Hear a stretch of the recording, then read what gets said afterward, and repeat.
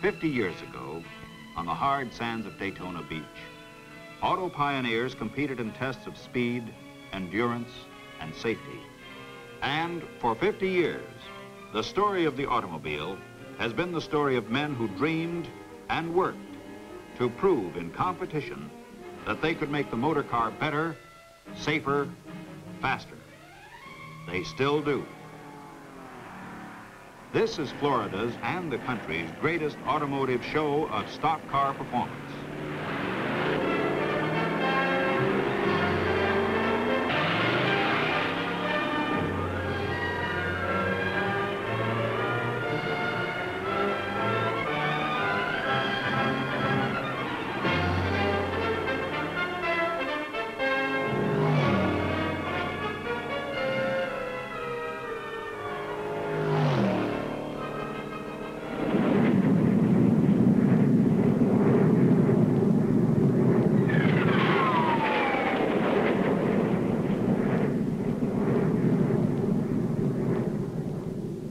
The Air Force Thunderbirds roar over the course in salute as fans of every age pack the grandstand and line the world-famous 4-mile beach and road course.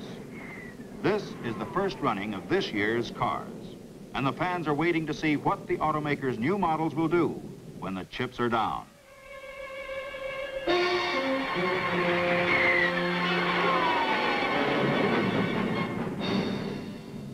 The pace lap of the Grand National is underway.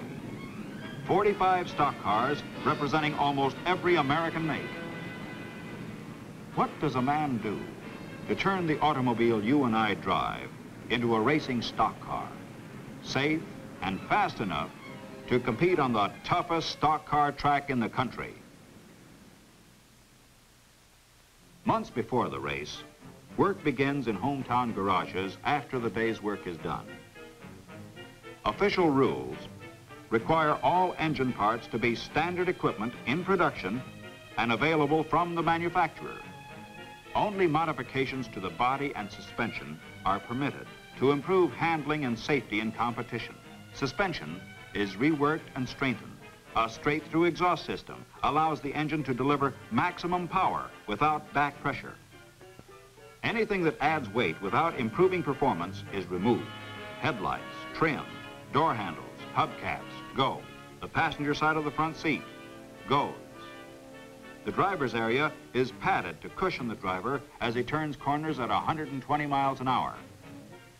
Seat belt and shoulder harness hold him in the seat as he bounces along rough straightaways at 140 miles per hour. Roll bars anchored to the chassis will give him breathing space if he flips. The instrument panel is reworked to tell him what he has to know at a glance: oil, water, fuel, and tachometer. The engine is tuned and adjusted. Now, the car is ready for a test run. As it moves out of the garage, it carries the hopes and dreams of weeks of work.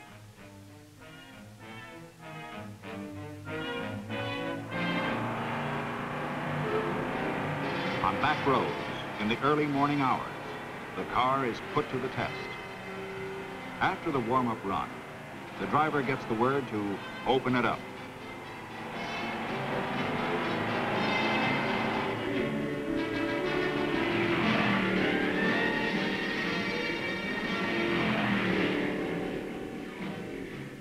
Run after run, the car is shaken down. For the final test, it's brought to the beach. Here's how Paul Goldsmith, top driver, describes the run around the 4-mile course. Why you have a tendency to fishtail and spin all the way up the entire beach, clear to the north turn. You get out fairly wide next to the ocean, and you go into a soft sand before you get to the hard shale and the bank turn.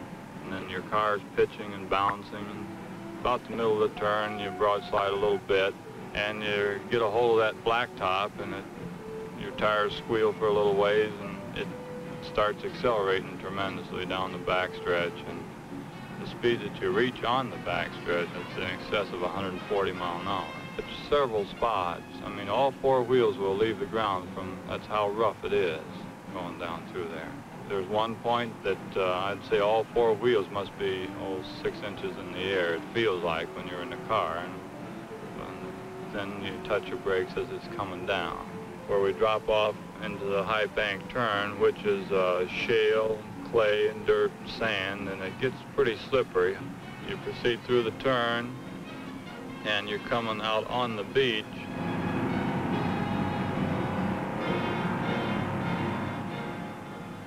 The time for testing is done. Race day.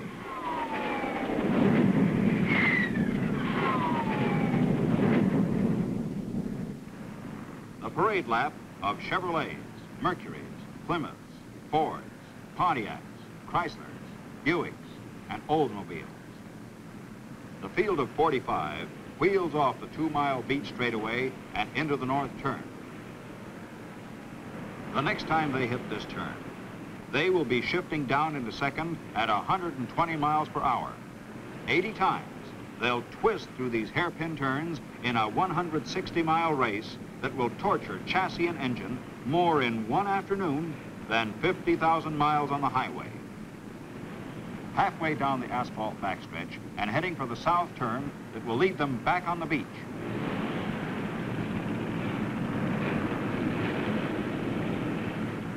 Here they come. They're picking up speed. The green flag. The race is on.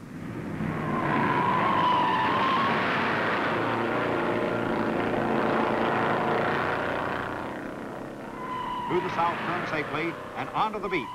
The leaders jockey for position. There's trouble in the south turn.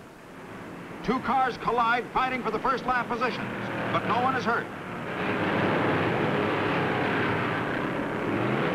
Down the beach, full throttle. Goldsmith in car number 3 Pontiac is in the lead. Into the tricky north turn, sliding, braking, shifting, accelerating in split seconds.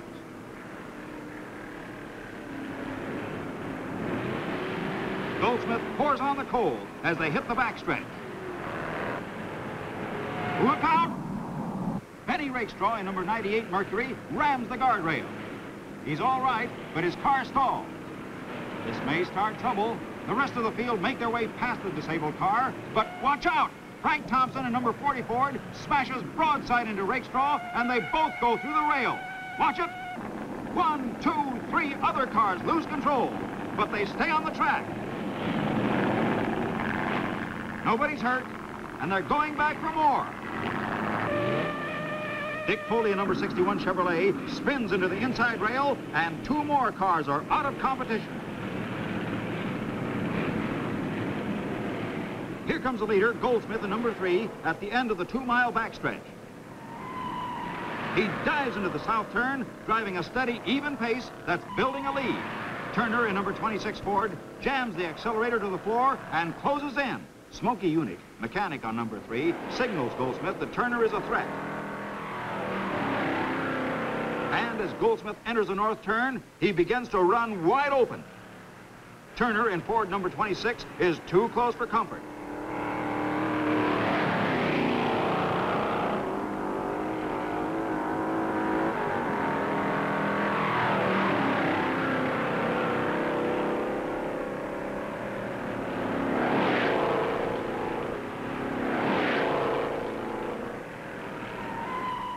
Goldsmith's average speed is 110 miles per hour, and Turner, hot on his tail, cuts the corners, making every second count.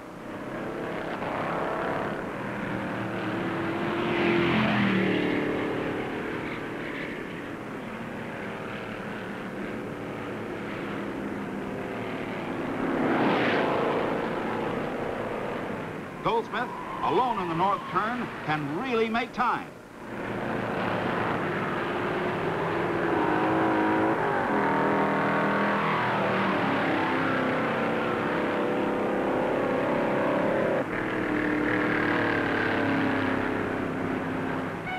Look out! Fireball Roberts in Buick M1 and Phil Orr in a Chevrolet both lose control and slide broadside around the north turn. Roberts missed Orr by inches, and they're both back in the running. Goldsmith's number 3 is still holding on to first place. Turner's out of control. He slides through the safety markers and comes to a stop.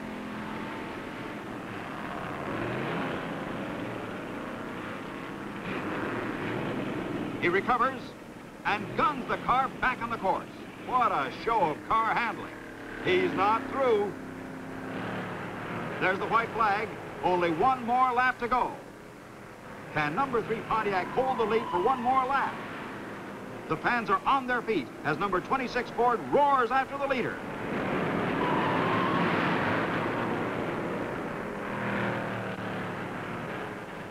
Goldsmith misses a turn. Turner is in sight. Goldsmith gets back onto the track with Turner only yards behind him. Goldsmith streaks for the checkered flag and wins the closest race ever run on Daytona's beach and road course. Before the year is out, drivers and mechanics will race stock cars 2,000 times on dirt and asphalt tracks around the country, proving their experience and equipment in competition. Here's what Smokey Unick, winning mechanic, has to say. Well, in this business, you have to use about the best that you can get a hold of everything. In the ring department, we can get about any kind of ring we want, and Perfect Circle seems to make the best ring for us fellows to race on.